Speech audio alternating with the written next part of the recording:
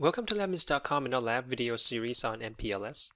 You can find a complete list of MPLS video on our website by clicking on the link above and sign up for our newsletters to receive the latest video updates. In this video, we are going to go through an implementation of Layer 2 point-to-point VPN over MPLS, or also known as Virtual Private Wire Service. Since Layer 2 WAN technologies like frame relay and AToM have become much less common, we're just going to focus on Ethernet. So some of the topics that we're going to be covering for Ethernet over MPLS includes a port mode with no VLAN, port mode with VLAN tacking, VLAN mode, and we're also going to look at VLAN translation. We will be utilizing GNS3 in this lab, and for our physical lab topology, we have 9 routers, R1 through R9, with the router R2, 3, 4, and 5 connected over a 0 point-to-point links with any other router pretty much connected back to back, as shown as the straight solid line in this diagram.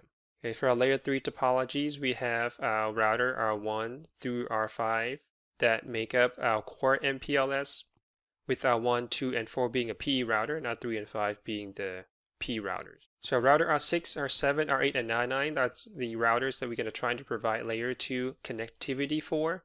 So the whole concept is very similar to the MPLS VPN, where you have 2 labels being used on the packet, with the top label that gets you from ingress to egress router, and the bottom label that's used to forward the packet to the final destination. But the main difference lies under the label exchange. So instead of using the MPBGP to exchange the labels between the PE routers in the layer 2 VPN, the technology actually leveraged the targeted LDP. If you remember, we have already discussed targeted LDP in the previous videos. As by default, LDP is a local protocol that's used a multicast address to discover adjacent neighbors, but with the targeted LDP, it's actually used a UDP and TCP in combinations in order to perform the neighbor discovery and label exchange across multiple hops, as shown in this green line right here. So we'll be building a targeted LDP as we configure the pseudo wire command between the PE routers. So here we're just showing a targeted LDP session between R1 and R2. Okay, in this lab, we have 3 different scenarios, but instead of going through each one of them right now, we're just going to wait until we get to the particular task, and then we'll come back and reference this particular diagram. Okay, so let's go ahead and look at our first scenario with port mode and no VLAN. So we need to configure R6 and R7 interfaces with the following IP addresses, and this is our R6 fast00 interface with the IP 67.6, and then for R7 is 67.7. Actually, let me bring up the scenario 1 diagrams. So right here we have our R6 and R7 with our PE routers. R1, R2 is in the middle, and then we're going to try to provide connectivity. As you can see, the IP of the R6 fast00 interface and R7 fast00 interface are actually on the same subnet, so we're going to try to build a layer 2 reachability. Again, this is only point-to-point. Okay, so that is what's for the interface configuration, and then we need to configure MPLS layer 2 VPN or Ethernet over MPLS between R1 and R2 with the pseudo wire ID of 100 to provide connectivity between the 2 routers, as we saw in the diagram. And then we had to verify the connectivity as well as perform a packet captures on R1 MPLS interface, and we're going to review the packets for the tunnel setup and data, just to get a better understanding of what's actually going on under the hood. Okay, so and this Wireshark right here that we're going to do a packet capture on the R1 interface. Okay, so let's proceed with our configuration from left to right. So first we're going to configure R6 fast00. So let's get over to R6 interface fast00, IP address 172.16.67.6. Okay, /24. That should be all we need. Next, we need to configure pseudo wire on R1, and this is accomplished through a command called cross connect or xconnect, and that's going to be configured on the interface that's facing the CE routers, and that's where all the packets going to be coming in. So in this case, it's going to be a fast00. So as soon as the packet comes into the interface, it will be placed into the VPN tunnel, if you will. But first we need to build that targeted LDP we talked about between R1 and R2. So on the R1 side, interface fast00, we use the command cross connect, and then we need to specify the IP of the peer. In this case is R2. We can always use the loopback interface of R2 followed by the pseudo-wire ID, or it's also called a virtual circuit, a VC ID. That would be 100. In your question mark, you have two options here. One is to just go ahead and specify encapsulation, or you can create a pseudo-wire class, which we will look at in a later task. Just keep things simple. We're just going to use encapsulations. And since the technology can run over where there's L2TP version 3, and that's when you have the transport network in the middle being an IP network. But for us, we have our MPLS being our transport network, so we have to specify MPLS. And then with that additional option, we can just hit enter.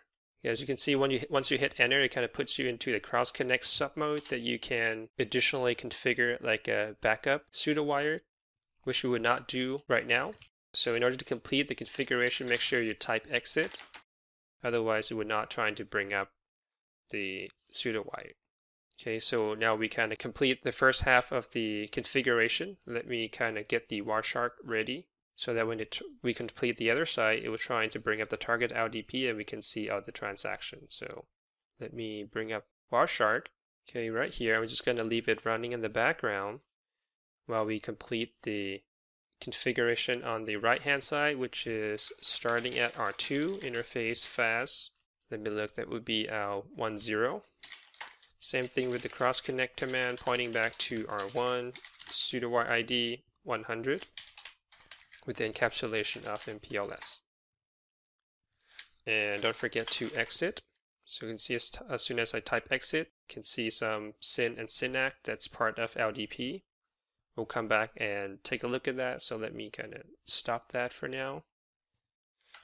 And then let's go ahead and complete the IP configuration on the R7 interface fast 00, IP address 172.16.67.7. Okay, no shut, just to make sure. Okay, so if you go back, I didn't quite show you this, but on R2 you can see that once we completed the cross connect command and exit, our LDP neighbor adjacency came up, and it's just pointing back to R1. So let's do some show command on R1 that's related to L2 VPN.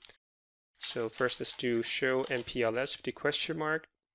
Right here, there's an option for L2 transport, and that's pretty much what we're dealing with right now. So L2 transport, let's kind of go through that. Probably the easiest command is the VC, so we can check the status of all the virtual circuit that's running currently. So you can see that off the interface fast 00, we have a local circuit type Ethernet. So if you were to have a different type of layer 2 circuit like HDLC, PPP, firm relay, or ATM, it will say so right here. And then the destination is our router R2 with the VC ID of 100, and our current status for that VC is up. Okay, we can check the binding, which has got to do with the label that's been exchanged between the two PE routers. So for this particular VC, so the local label for this is 25, and the remote label that's received as part of the targeted LDP is 26. So make a quick note of that. We will look at the packet captured in a little bit, and we're going to try to find that where exactly are these labels located in those packets. Okay, you got MTU information also. And we can look at the show MPLS L2 transport summary, and here it gives you a counts for all the VCs that we have with different status. So right now we have currently one VC that's up and active, and that's located off the MPLS interface 1/0. Okay, and we can do another show command VC, say detail. So this gives you a detailed breakdown of the VC. So obviously destination, ID, status. Next top address is our router R3. Signaling protocols LDP. You can see as specified right here is a targeted LDP, as well as the local and remote labels and a bunch of other information as well that might not be as much of interest to us. Just to show you, those commands are available right there. So another command that you can do is, and one more thing I want to show right here is the label stack for getting that packet across. So we know the remote packet for the VC is 26, and then the transport label is 19. Okay, and that's the top label. Another command you can do is show L2 VPN service cross connect all queue detail. Okay, you pretty much get the similar information with a little different output format, but what we also have here is information related to the inner working, which we will discuss in our later videos. And what shows here is kind of breaks down our status into two parts. The one that's local, which is alpha fast 00, and that indicates the connection facing the CE, and the other half is the pseudo wire itself. That's on the right hand side. So you can see it's left and right. As long as we have both of these being up, we know we're in good shape. Alright, so now let's go ahead and take a quick look at our packet capture. And you can see there's a lot of stuff going on here, so let me apply a quick filter and just look for anything that's related to R1 loopback 0, since we have our targeted LDP source set the loopback. So let's apply that, and you can see right here targeted LDP starts off with a UDP hello message. You can see this is before we complete the configuration R2, so R1 has already been complete as far as configuration. Let's keep probing for R2, and if you look at the transport protocol, it's a UDP with the port 646 for both source and destination, and in there is just the LDP hello message. Okay, so it keeps probing the peer, and finally when we completed the configuration on R2, you can see right here R2 send back hellos, and then it started to go through the TCP handshake with send, SYNAC, and ACT, and then it goes through initializations. You can see the initialization messages with keep alive, but what we really want to look at is the address message label. And again, if you look at the TCP header, these are using the destination port of 646, although the source is the ephemeral port, and see label space is 0. I believe that indicates a per platform. And if you look all the way, instead of kind of go through each of these label mapping, since I know that's what we're looking for is at the last label mapping message right here at the bottom, kind of drill down into this a little bit, you will see that under the FEC element right here, we have our VC ID of 100, which is what we configured.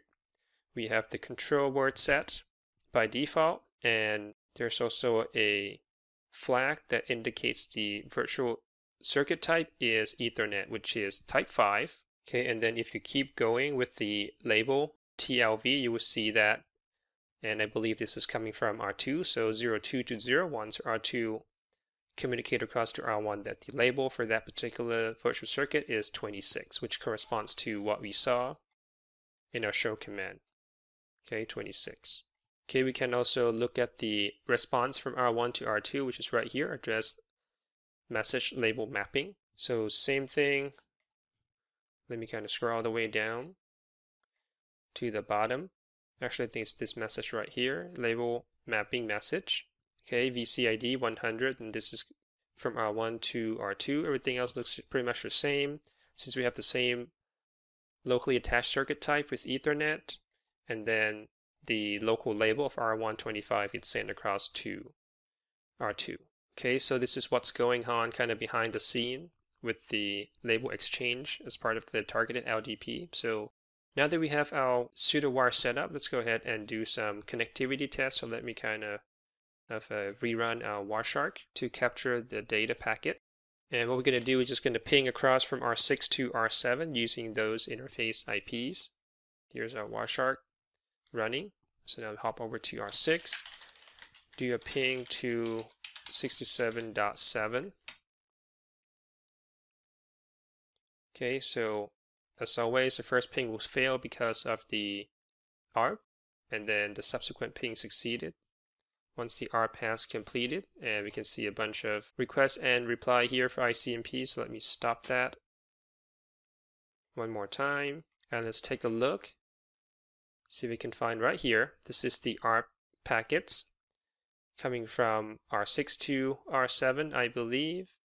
Okay, so who has 67.7? This is coming from 67.6. So we're going from left to right here, and we have two MPLS labels.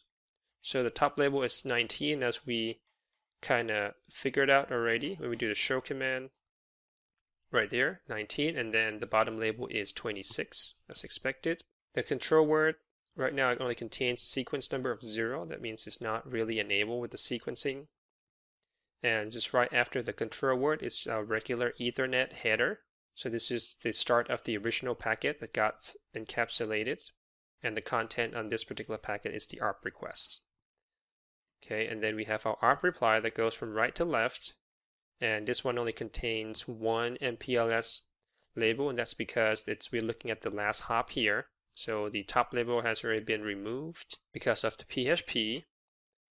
And again, control word and regular Ethernet header, followed by our ARP reply. Okay, looking at the ping request, we still have the same sets of label stacks, control words, and after that is our regular Ethernet frame. And also, since as far as R6 and R7s are concerned, they're connected with a layer 2 medium. So if you do a show CDP neighbor, you can see that R6 is actually seeing R7 as its neighbor. Okay, I don't think we really capture the CDP packets, but if you were to kind of wait long enough, you would see that the CDP packets actually come across the pseudo wire as well. Oh, actually it's right here, right? With the CDP, as far as the protocols, and this is, no, that's actually coming from R3 to R1, so that's actually different. You know, I'm just going to go ahead and see if I can find a CDP packet for you so you can actually see. So let me kind of rerun the capture real quick, and hopefully we wait long enough this time to capture that. Okay, I think I just saw that flew by. So right here, CDP, this time the device ID is R6, so we know it's coming from R6 going to R7 with the 2 MPLS label, and then the content of that is the CDP packet.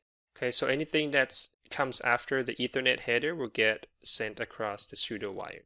And that should complete our first scenario.